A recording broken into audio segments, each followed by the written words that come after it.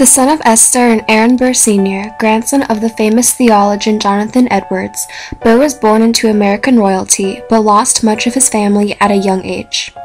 He graduated from Princeton University at the age of 16 and fought in the American Revolution. In 1782, he married Theodosia Prevost. They raised their daughter, also named Theodosia, to be as educated and well-rounded as any boy in the new republic. He served as a U.S. Senator of New York, as well as Vice President under Thomas Jefferson's first term. Hamilton was born an illegitimate child in the West Indies, but excelled in his studies and earned the admiration of more distinguished men. Educated at Columbia University, he served as one of George Washington's aides during the Revolution and later became the first Treasury Secretary. Lauded as the founder of the American economic system, Hamilton was also a father of 8 and husband of Elizabeth Schuyler. He was a leader of the Federalist Party, which advocated strong central government, a key framer of the Constitution, and author of the Federalist Papers.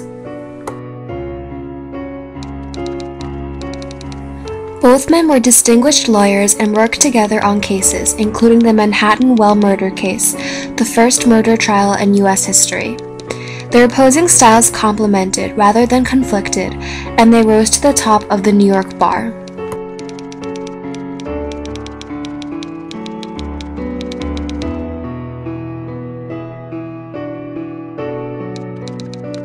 While Hamilton was personally well with Burr, he fiercely opposed the other's politics.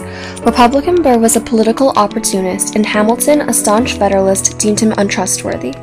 For 15 years, he harshly criticized Burr in writing.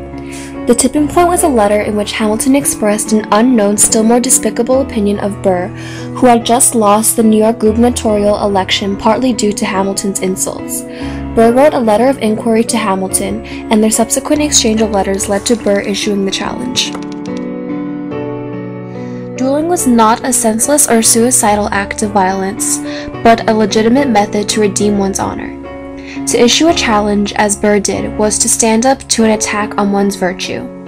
To accept a challenge, as Hamilton did, was to take responsibility for one's words and actions. Before the duel, both men put their financial affairs in order and wrote letters. Burr to his daughter, the only surviving member of his immediate family, and Hamilton to his wife.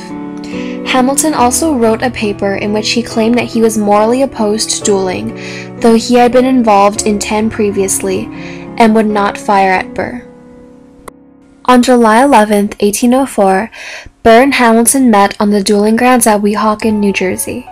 Hamilton, as he had written, fired into the air.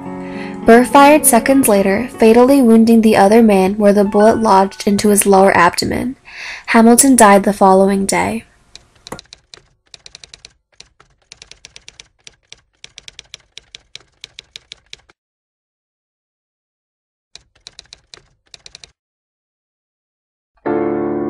As Hamilton was celebrated and mourned, Burr was defamed as a murderer.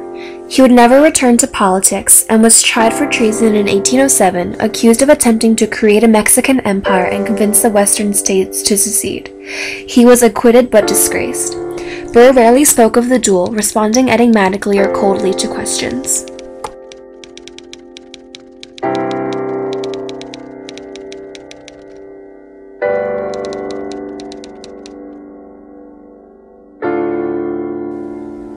Burr spent several years in Europe in self-imposed exile before returning to New York in 1812 and quietly practicing law until his death in 1836. Burr outlived many of his contemporaries, the other founding fathers, but was incredibly lonely in his old age after the deaths of his daughter and grandson. Burr and Hamilton's legacies are forever linked. Where Hamilton's ends, Burr's begins. The two men were not, as many assume, bitter enemies. They shared a war, a livelihood, and a city. Both admirable gentlemen, brave soldiers, and accomplished politicians, they should be looked upon by posterity not as polar opposites, but two sides of the same coin, simply put together at the wrong place and the wrong time.